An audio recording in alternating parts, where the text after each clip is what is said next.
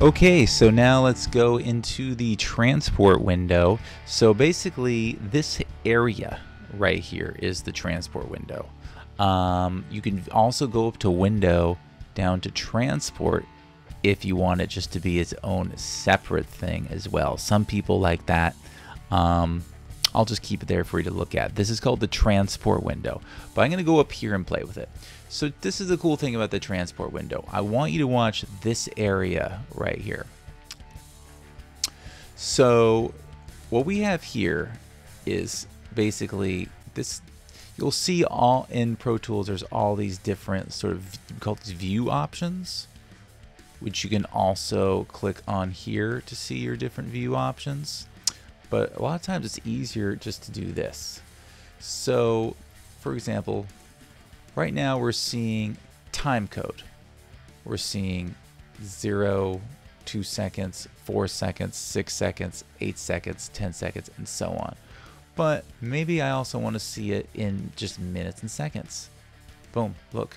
Now I've got minutes and seconds up here. Maybe I also want to see it in bars and beats if I'm into like doing like a musical thing.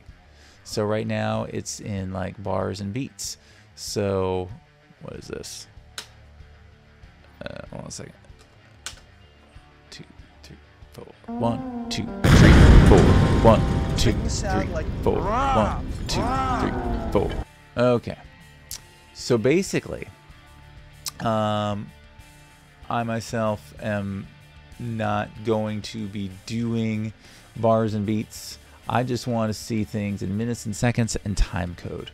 But you can also do that up here. So like, what's your main one gonna be? Is it gonna be bars and beats? 2, 3, 4. 1, 2, 3, 4. 1, 2, 3, 4. And these are what we call ticks. This is all musical stuff.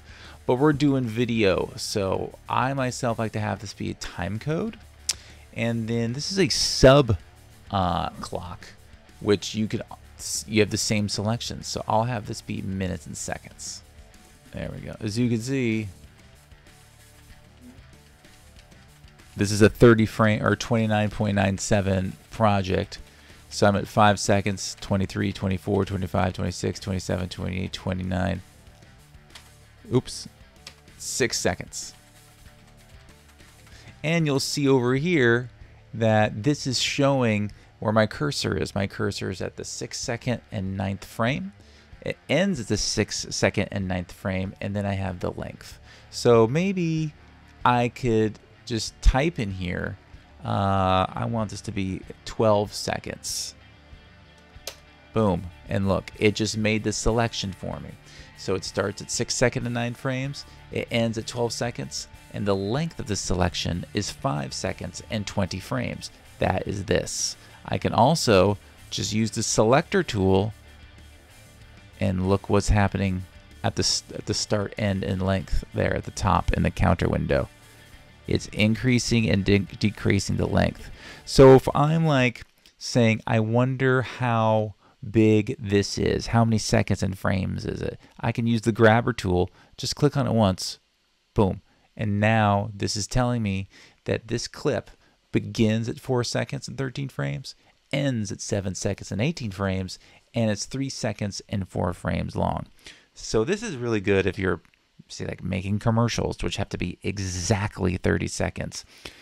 Then I'll be like, you know what? I need to shave off a few frames. It looks to me like I could do that here. I can use the trim tool, trim off a few frames, and now look, the length is 3 seconds and 1 frame. Maybe I'll go to the end and trim off a little bit at the end.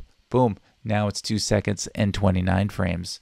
So whatever you select, it's going to show you where it starts, ends, and how long it is up here. Super cool. Now let's go over here, grid and nudge. I'm going to zoom in for this one. So these are our grid lines, right?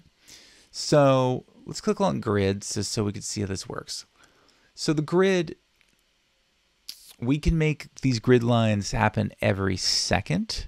So here's one at 8 seconds. Here's another one at 9 seconds.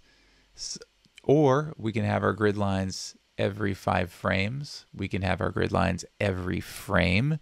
We can have our grid lines every half frame. And then that way, if we're moving and we really want to use the grid lines to like sort of nudge things back and forth, we can nudge it down to the subframe, whatever that is. At that point, you might as well just be using slip. But this is as good if you want to, I'd keep it on the frame. But maybe you don't want to be in grid mode because you just don't like it. You want to stay in slip mode. That's okay. You go down to nudge. Go down to nudge. And if you go down to nudge and put it on 1 frame, then you can use your plus and minus keys on your keyboard. And look at that. So I'm in slip mode, but I'm telling it to nudge only a frame. Maybe I want it to nudge 5 frames. See that? I'm hitting plus and minus on the keyboard. See the counter? It's going up and down 5 frames. So this is a really easy way, or maybe I want to nudge it by a second. I like to keep it on just 1 frame, and then I just keep my finger on the key if I want to go frame by frame by frame. But this is a really good, let me zoom back out. This is a really good way to basically say, you know what, I placed this clip and it needs to be in here somewhere, but I want it to be just a little bit forward or just a little bit backward, or you know what, why don't I go down to the half frame, and then I can really get it exactly where I want. And of course, I can always just grab it and really do it manually as well. So, but the nudge tool is really awesome. And then last but not least, you've got your transport controls. You've got, here we have stop, play, and then we have record, which is if you're going to record something. And then we've got, I never use these keys because I just scroll around, but this basically takes you to the beginning of your first clip, and this takes you to the end of your last clip. So beginning of the first clip, end of the last clip. This, if you hold it, scrolls through. And this, if you hold it, scrolls and rewinds. So fast forward, rewind, go to the first frame, go to the last frame. And that's basically how you get around. Oh, last but not least, a little trick here. The return key goes to the very beginning of your timeline. Option return goes to the very end of your timeline. So if you ever just want to go back to the beginning, just hit return.